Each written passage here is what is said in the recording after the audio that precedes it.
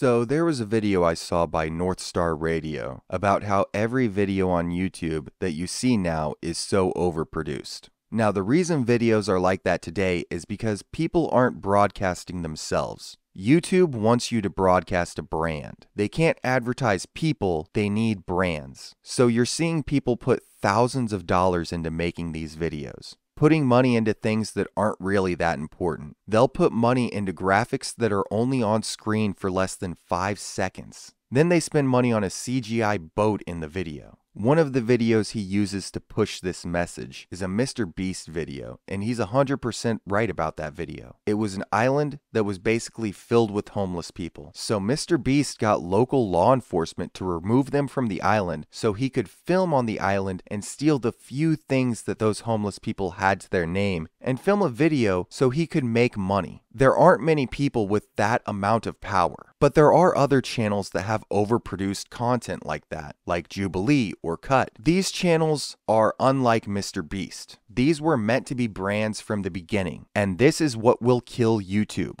I've said this before, they are making it so that people have to have a degree before they can have success online. You have to be a professional video editor or be very lucky. But back in the day on YouTube, editing wasn't even a requirement. Most videos weren't edited and they were 240p. Like, that's the YouTube that I miss. They weren't brands. They were people just making videos online. Old school Let's Plays, just pointing your cheap Sony camera at the TV and using the onboard microphone to record your commentary. It was more about the person and the personality than the editing. Now in most videos, kids lose interest if they don't see an After Effects graphic in the first 5 seconds of the video. Somehow, people now assume that if you're not using After Effects, then you're just not trying anymore. But there are people that have never touched After Effects and put in 10 times the amount of work that a lot of these large YouTubers do. And a lot of these large YouTubers, you can tell whenever they hire professional editors because the feel of their channel changes overnight. These larger creators also typically have larger teams. Does that make them bad? No. But whenever it becomes so corporate, that's bad. One of the good things that we've seen from these corporate channels is whenever these personalities are able to make a career from what they've learned at their former employer, like Watcher Entertainment, former BuzzFeed employees that were all liked even by people that hate BuzzFeed, like me. They realized they could start their own company and focus on quality instead of trying to make 15 videos a week. That's one of the biggest things that I think people don't think about, like how Linus Tech Tips was making 22 videos a week. When people are making that many videos in 1 week, you have to have a huge team to make heavily edited and heavily scripted videos like that. And they eventually got called out for their poor business practice and the poor work environment they built. That is something that will be with the company until they go under. And believe me, LTT will go under one day, just like Rooster Teeth. But when all content creators are just these brands and network television companies are all I see on the front page of YouTube,